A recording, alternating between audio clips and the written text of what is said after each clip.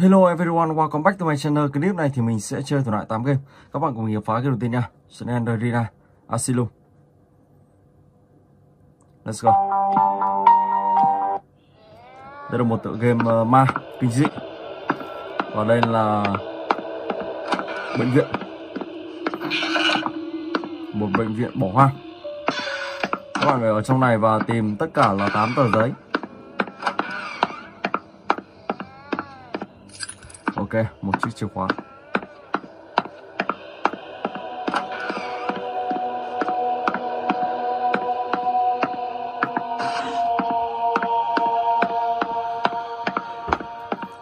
Buồng quỷ ở gần đây.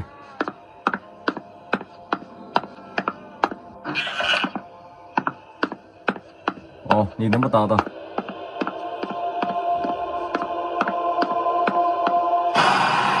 Wow, có màu xuất hiện luôn. Tờ đầu tiên.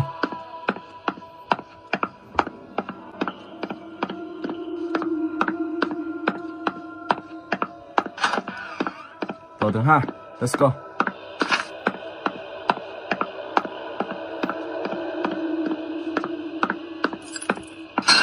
Oh my god.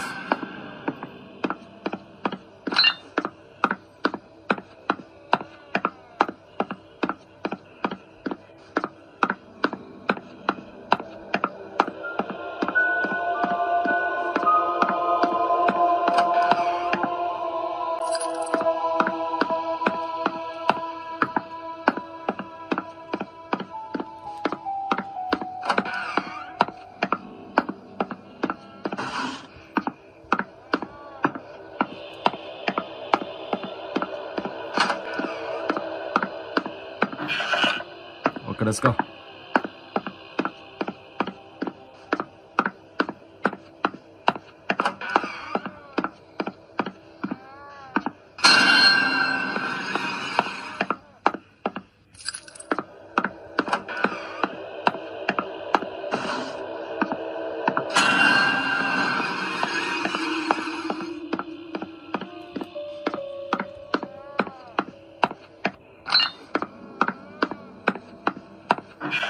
Tờ thứ ba.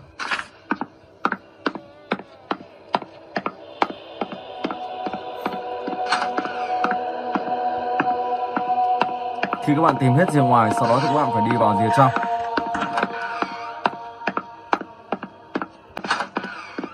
Tờ thứ tư.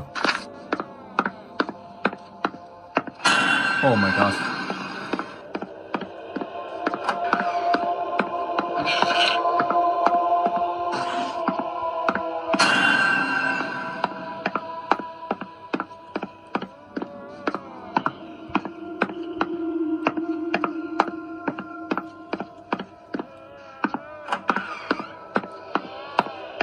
Tờ thứ 5. Đó, các bạn ghi xung quanh tìm đủ 8 tờ giấy, các bạn sẽ thoát được khỏi ngôi nhà này, thoát khỏi bệnh viện này. Rồi ok, và bây giờ thì mình sẽ chuyển tiếp sang game thứ hai.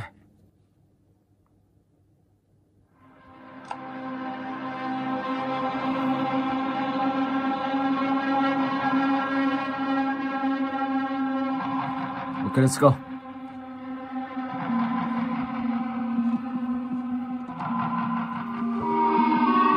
Big guy.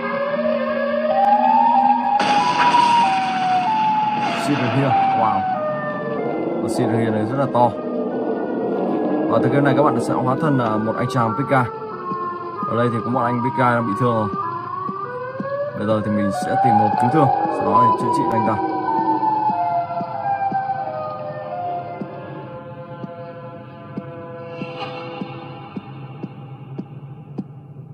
Đây rồi.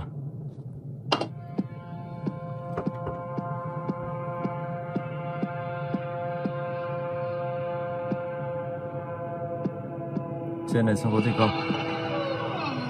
Cutting cast. Các bạn phải tránh con mèo này. Chạy đó. Nó đang ở đây. Bây giờ mình sẽ chuồn đi đường này.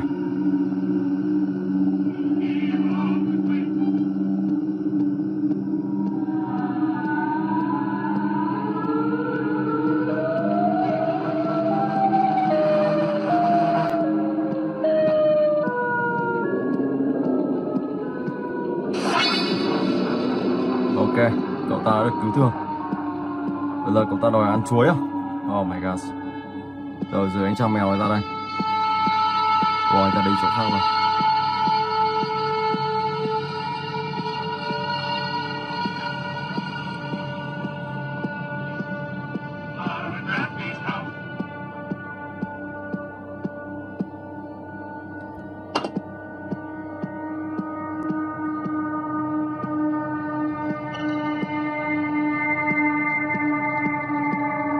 Ok, let's go.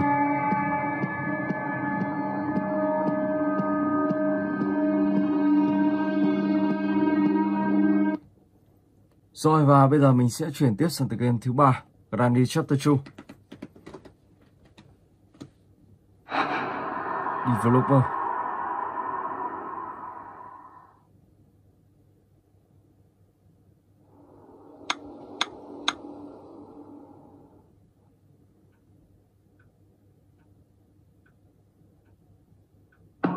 Wonder.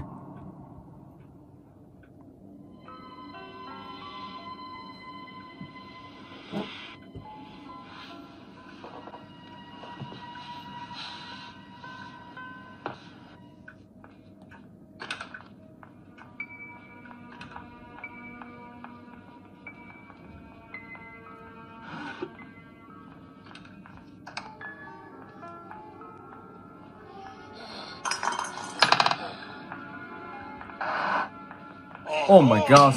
Sao ông già này lại đang đứng ở ngay đây vậy? Oh my god. Ok, chú đây.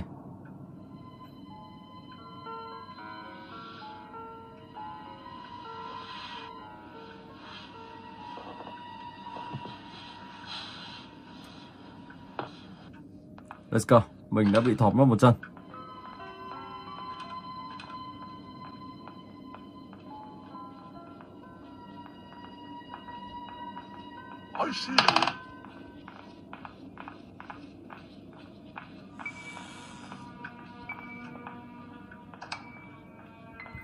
Học lái máy bay.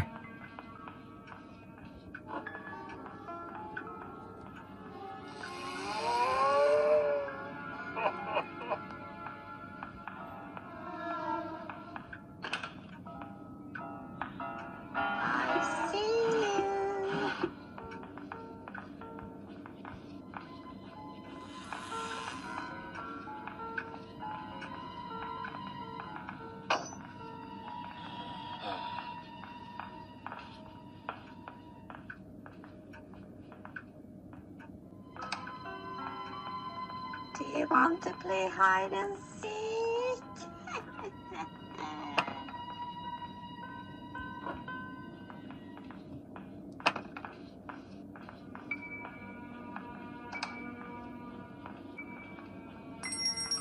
I see you.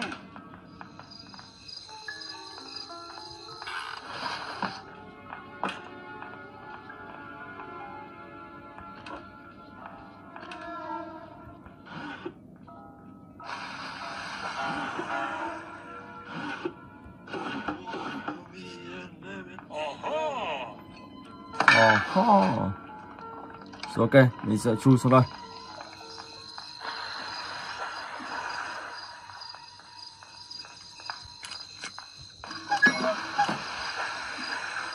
Wow, bà ta đứng ở đây rồi. Bây giờ mình phải chờ một lúc cho bà ta đi. Ok, let's go.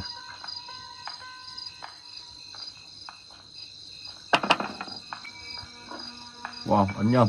Oh my god.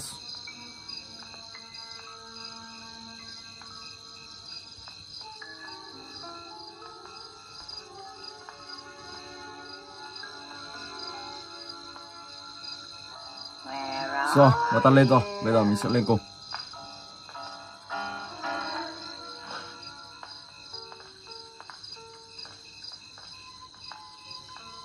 Có cả ông già đó đang ở đây.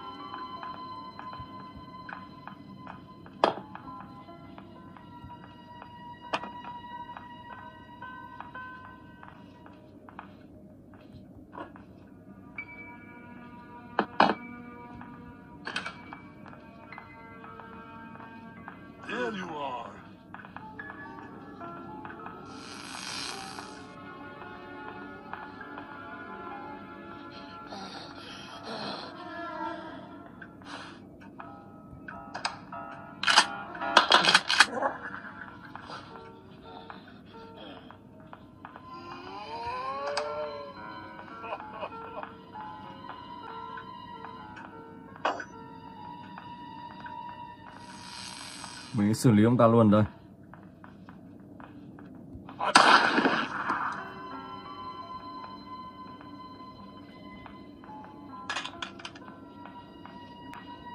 Oh my god, chưa kịp lấy. Rồi, mình sẽ rời bà ta ra đây. Sau đó thì mình sẽ chơi luôn. Lấy khẩu súng và cho bà ta ngất luôn.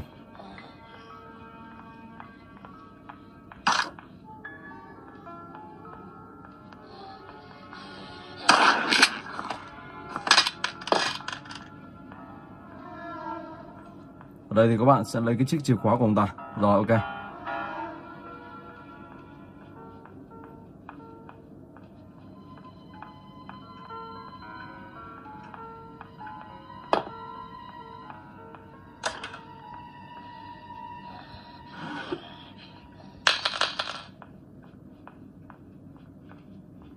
Let's go.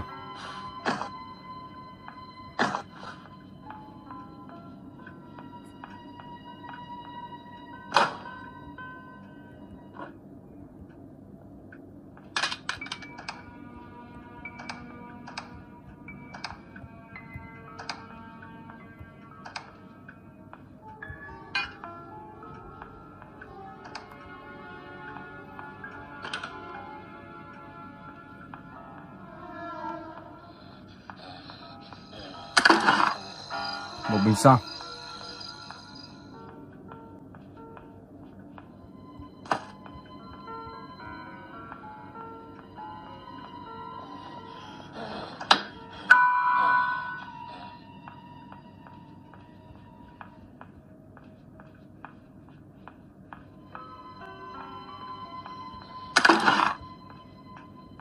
Không có gì trong này. Mình sẽ xuống tới đây xem có gì ở đây không.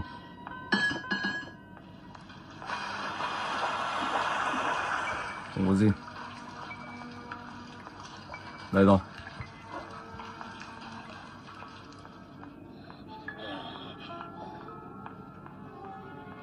Let's go, let's go.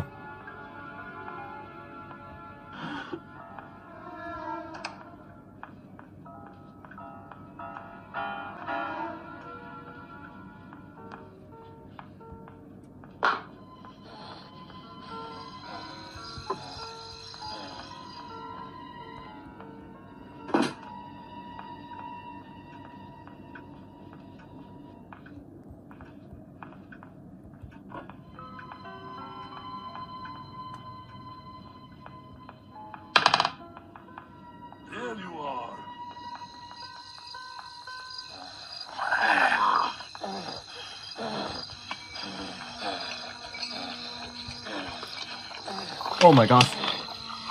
Wow, ông ta vào hẳn trong này và tiêu diệt mình. Ok, và bây giờ thì mình sẽ sang tới game thứ tư, Roblox. Let's go.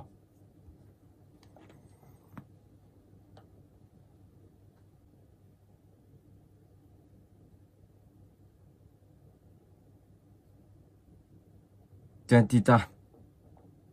Ok.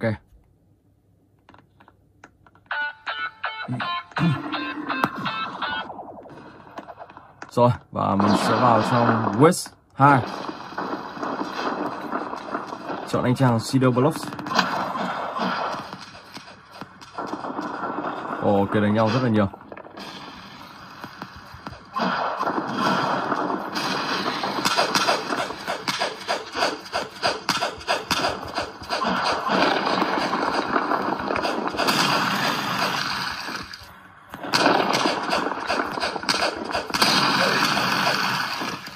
Wow, vẫn còn sống cơ. À, chết rồi.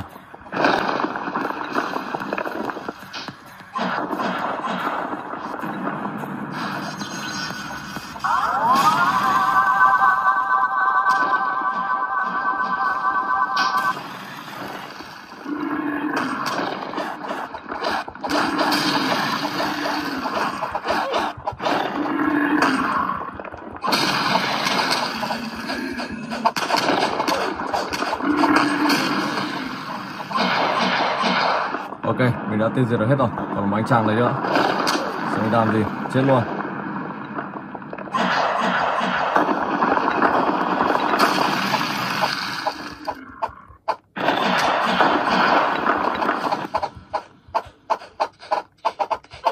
Oh my god, đi luôn. Wow. Rồi ok, và bây giờ thì mình sẽ sang tới game tiếp theo, Slender 2. Let's go.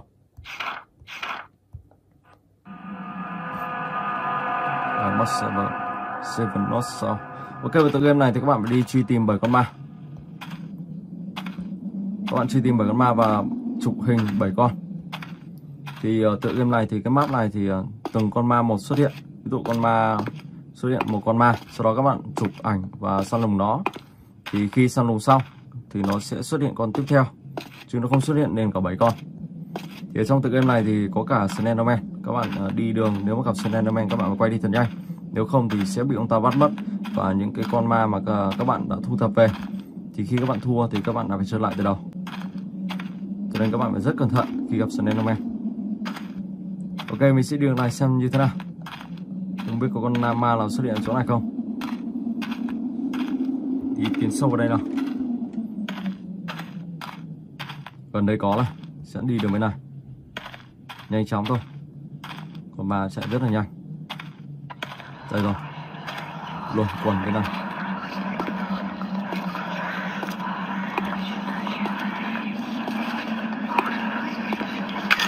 Ok, một con.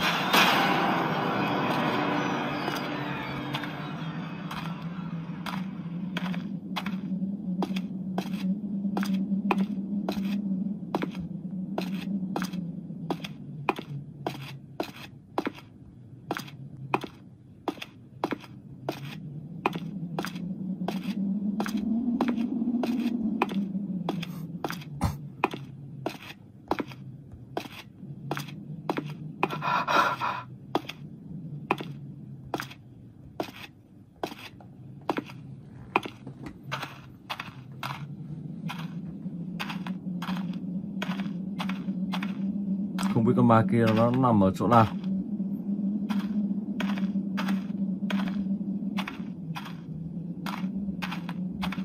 Đây rồi, gần đây. Mình sẽ đi đường bên này. Đây rồi, let's go. Ok, con thứ hai. Đó, các bạn cứ đi xung quanh và tất cả là tìm 7 con ma và các bạn sẽ thoát khỏi cái map bản đồ này, thoát khỏi ông Slenderman. Ok, và bây giờ thì mình sẽ sang tới cái tiếp theo, Granny Chapter 1. Develops.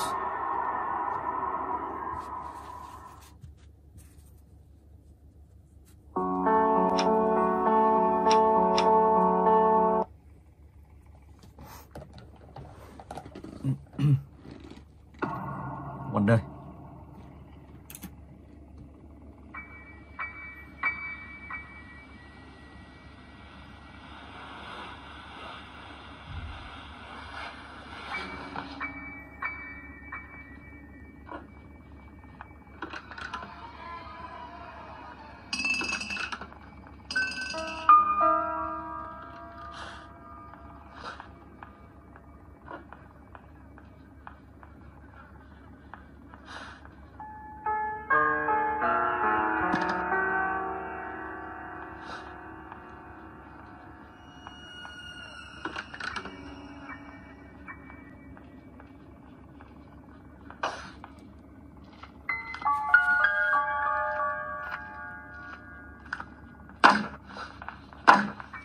Oh my gosh.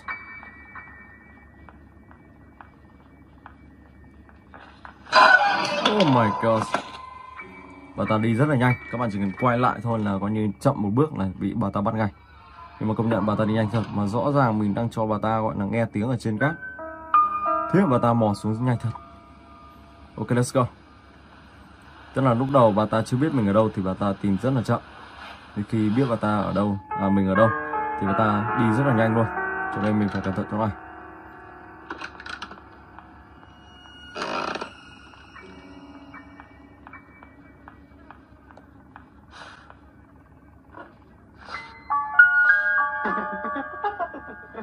Ok, let's go.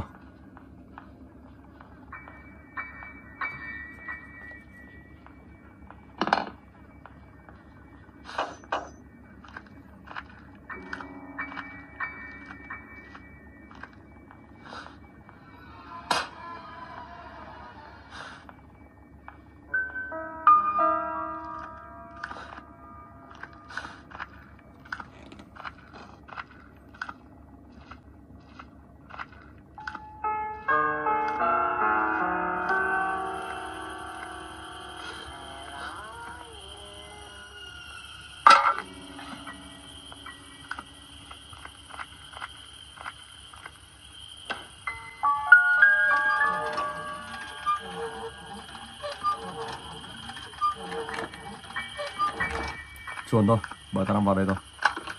Oh my god.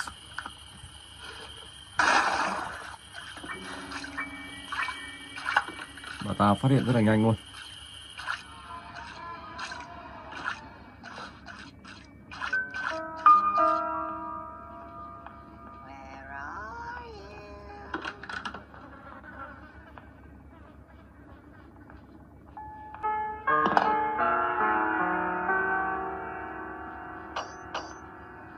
Mình nhớ là còn một món đồ đâu nữa. Đây rồi. Ngoài đây.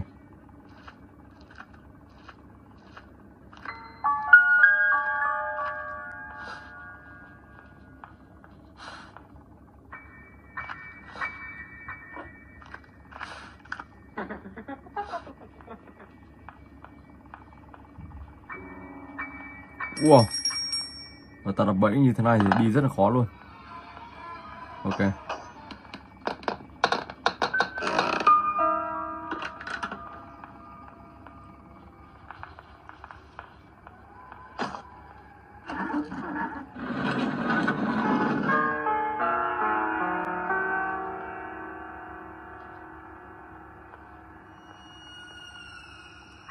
Đây là một hang nhện.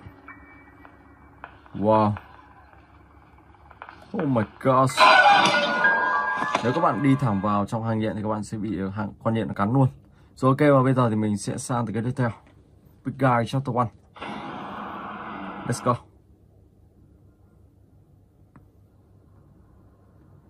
Rồi ok. Mở cánh cửa ra nào.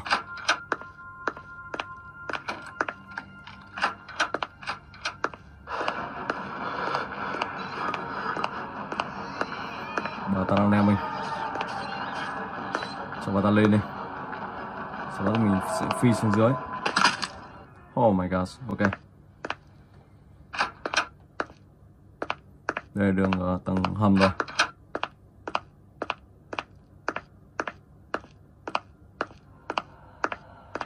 Right, chơi.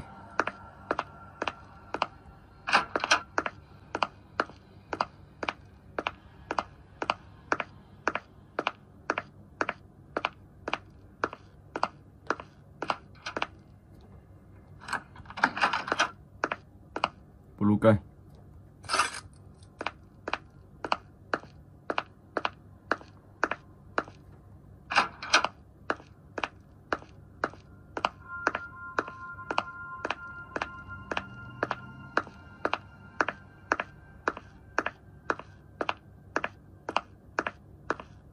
Đây, ngoài hành lang bên này.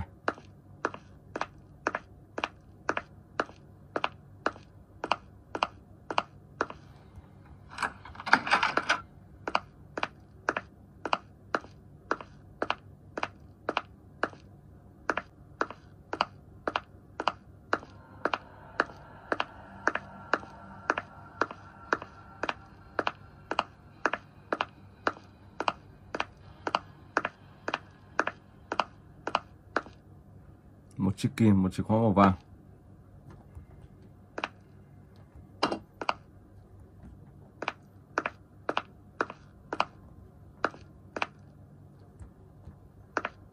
Chiếc kim này không biết vặn cái gì đây.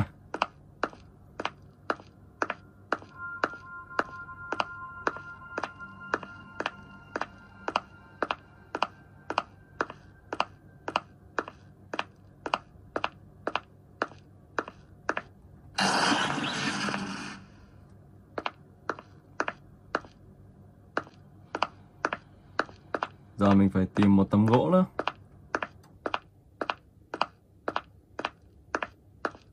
Không biết tấm gỗ nằm đâu.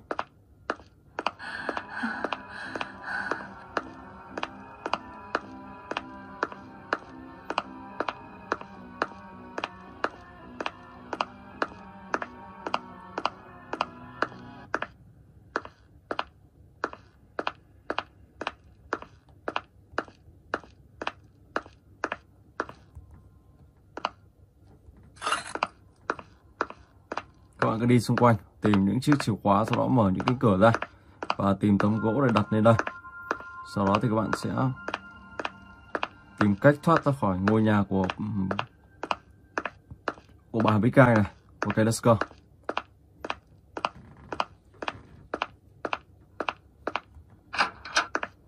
Đây rồi, tầm gỗ đây rồi.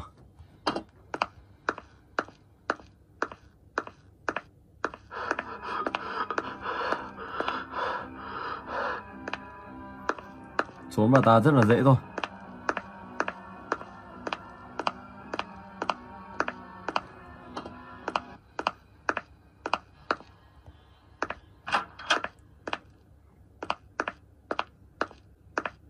Oh my god, wow. Và ta lên nhanh thật. Ok, và bây giờ thì mình sẽ sang game tiếp theo. Fall, một tựa game ma rất là hay.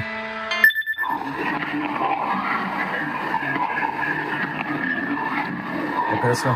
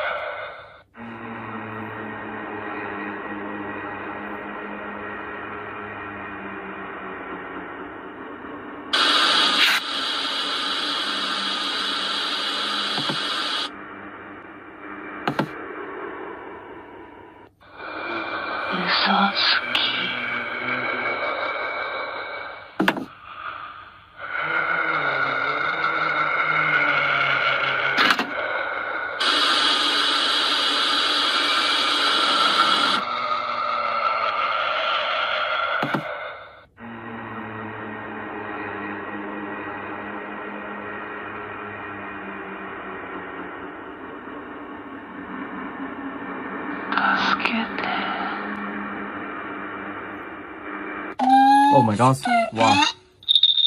Ok, mình xin phép dừng clip tại đây. Hẹn gặp lại các bạn trong clip tiếp theo.